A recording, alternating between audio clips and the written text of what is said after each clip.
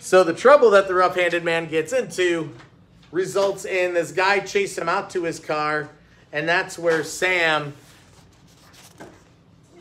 starts barking and howling and being real nasty to the guy that's trying to get in the truck. And so Sam barks at him, scares the guy away, and the rough-handed man's problem, does anybody remember what his problem is? Yeah, it's 23. It's money. Specifically, it sounds like he was gambling, and we know that because if we look at that guy's back pocket, he's got cards coming out of it. There was money involved. The guy wants his money, and the rough-handed man's like, I'll get you your money. And they peel out, they burn rubber, they get out of there. And the rough-handed man, I keep wanting to say the hook-handed man. That's a different story. That's the series of unfortunate events. So the rough-handed man has an idea, and he tells Sam, please forgive me, but I got a way we can get our money back. And that's where the story starts, which if you remember where the story starts, what was happening at the beginning of the book? Fighting. There was a dog fight going on, which we decided yesterday that chances are it sounds like Sam is going to be put into a dog fighting ring for money. What are the chances that a wiener dog is going to do well in a dog fighting ring? A wiener dog that's he's already been injured, broken ribs, he's missing a leg, he's been cut up from the razor wire. Does he stand much of a chance? No. Probably not. And if you remember the beginning of the story, does he fight? No, he just kind of lays down, doesn't he? Yeah. I think he's just like laying there, and the rough-handed man's telling him to get up. Chapter 23. This chapter is called Leave. As the rough-handed man carried Sam down into the dark depths of the building at the edge of the city, the sights and smells of human beings and money and cruelty couldn't overwhelm an even larger sense that the three-legged dog was feeling. Fear. His own, and surprisingly, the man's. It radiated up from his huge hands, cradling Sam's bottom and chest as they moved toward the dog-fighting pit below the brilliant light. But there was something else Sam smelled besides the man's sweat and fear. Shame. Sam sensed and saw it on the man's face as he gently lowered Sam into the tiny arena. Now surrounded by yelling faces and waving money, shame. The man's eyes avoided Sam as he turned to make some sort of arrangement with all the money-waving men. Sam realized now that it was the money that this was all about. And the trembling, spitting, screaming beast that arched to get at Sam across the pit was the obstacle for the man getting it. Sam was meant to fight and win and survive. It's not likely. Which is why Sam lay down against the wall and closed his eyes, allowing for the first time in many years the memories of a long past life to flood his mind before the coming violence descended upon his tiny body. He was back in the grass of Vermont, running, a girl's voice calling his name. But then another familiar voice broke through.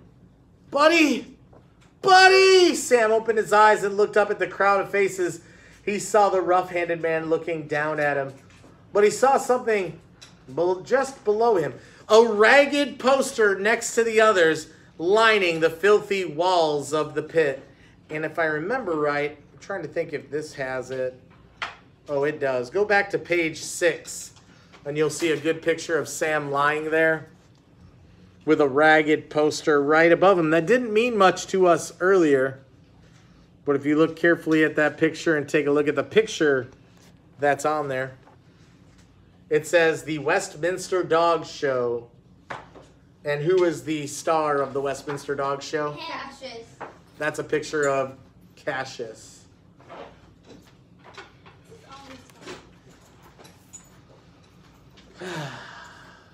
He saw something just below him, a ragged poster next to the others lining the filthy walls of the pit. It was for the Westminster Dog Show in New York City. It was the large picture of a dog at the center of it that made Sam sit up and squint into the glare of the overhead lights. It was a huge poodle, looking gorgeous and regal and very, very familiar. Cassius.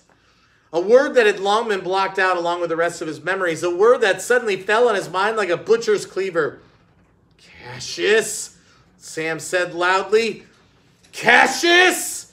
The crowd heard a bark from the absurd tiny dog lying in the pit waiting for death. Silence. 200 voices suddenly went still. Their waving hands grasping the money stopped. The rough-handed man stared, as did the others, waiting. Even the great snarling pit bull opposite Sam froze. Cassius. The destroyer of worlds. Sam's world. Cassius was alive? If only it were he that stood 5 feet away at this moment, thought Sam, rather than the mindless broken pit bull that was. That would be something to live for and to die for. To kill for. Cassius is still out there. That single thought, the seed of an unfinished idea, was enough to hook the frayed remnant that had become Sam's life and keep him from sinking. The stunned crowd watched in disbelief as Sam got to his feet. His eyes, now wide and focused, scanned the small pit and wood that surrounded it and the killing machine opposite of him.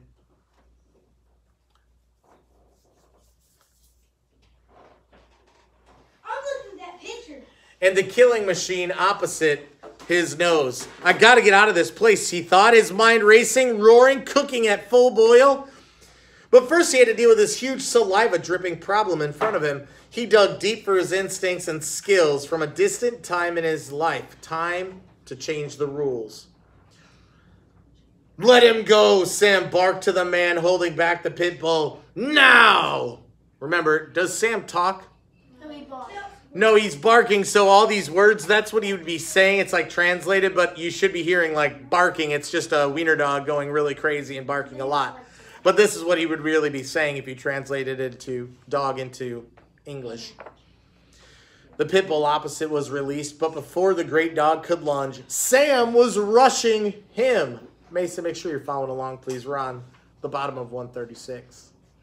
Sam was rushing him. The massive jaws snapped at Sam's tiny head, but found only air, for Sam had dropped low and slid right between his wide-set legs as if on ice, emerging below the dog's tail. Spinning, Sam leaped atop the beast's back and careened off his head like a squirrel bouncing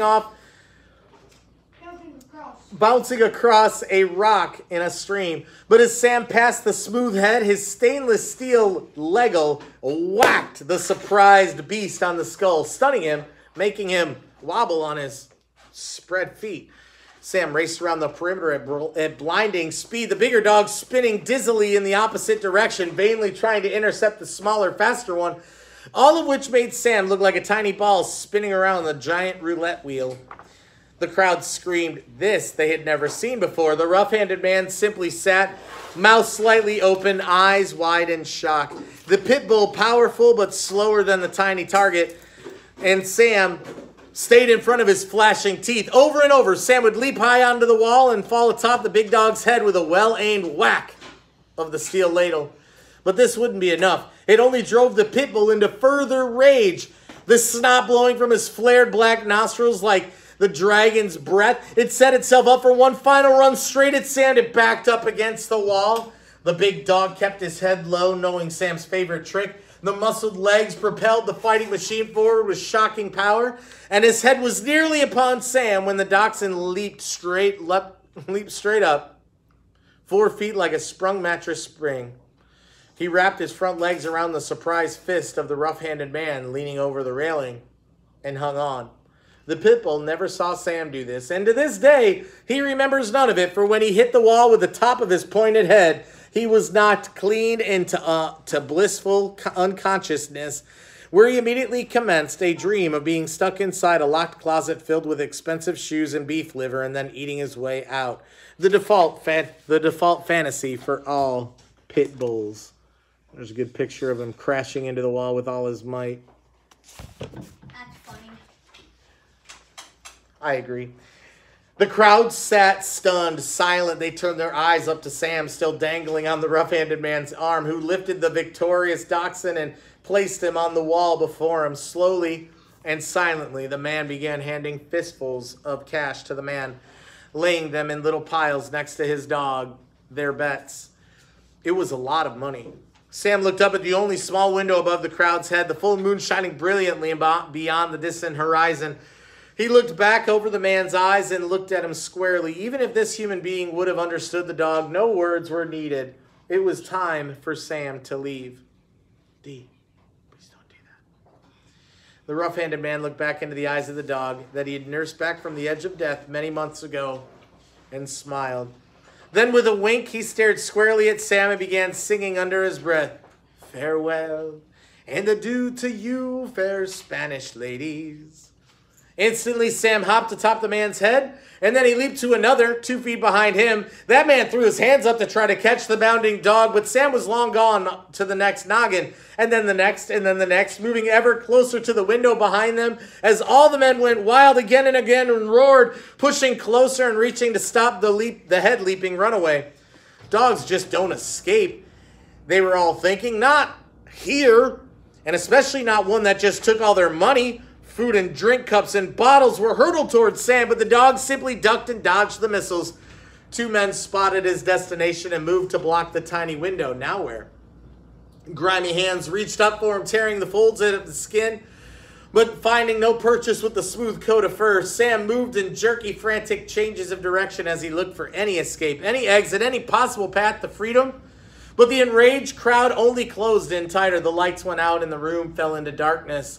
Suddenly, a different voice, a dog's voice, cut through the roar as if someone had turned the crowd's volume control down. "Hey, lad!